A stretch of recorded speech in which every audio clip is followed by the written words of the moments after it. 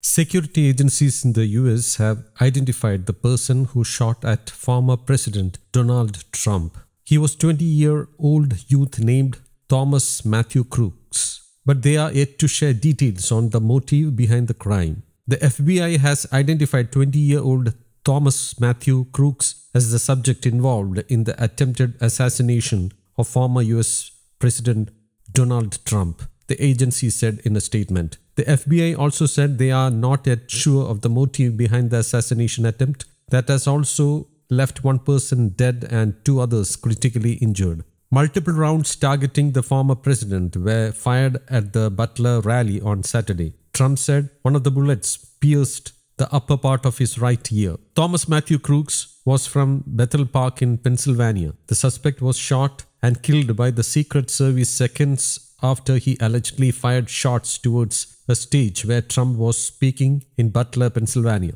Trump was shot in the ear. State voter records show that Crooks was a registered Republican. The upcoming November 5th election would have been the first time Crooks had been old enough to vote in a presidential race. Crooks resided about an hour away from where the shooting took place in Butler. When Crooks was 17, he made a $15 donation to Act Blue, a political action committee that raises money for left-leaning and Democratic politicians, according to a 2021 Federal Election Commission filing. The donation was earmarked for the Progressive Turnout Project, a national group that rallies Democrats to vote, reported Reuters. Crooks' father, Matthew Crooks, 53-year-old, told CNN that he was trying to figure out what happened and would wait until he spoke to law enforcement before speaking about his son. Thomas Crooks graduated in 2022 from Bethel Park High School,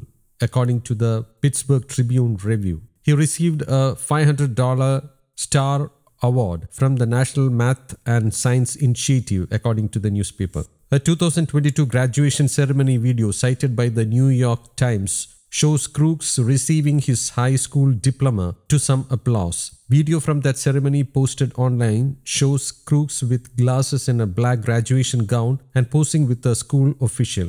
Law enforcement officials said on Saturday that Crooks carried no identification documents or cards to the site of the shooting and had to be identified using other methods. "We are looking at photographs right now and we are trying to run his DNA and get biometric confirmation," Kevin Rojek, FBI special agent in charge, said during a press briefing. News Desk, Kaumudy Global.